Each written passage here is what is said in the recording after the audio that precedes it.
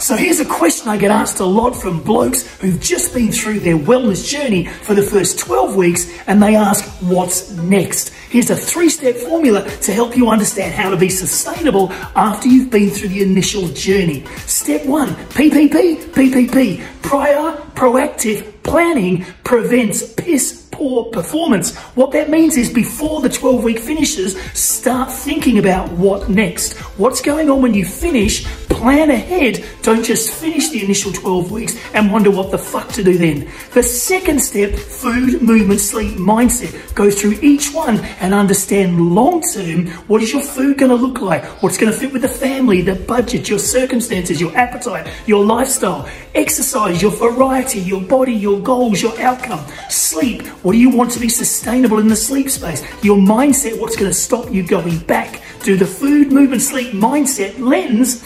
And then step 3, be prepared to plan regularly. Every 3 to 6 months, you may need to update the process so you're continually updating your sustainability.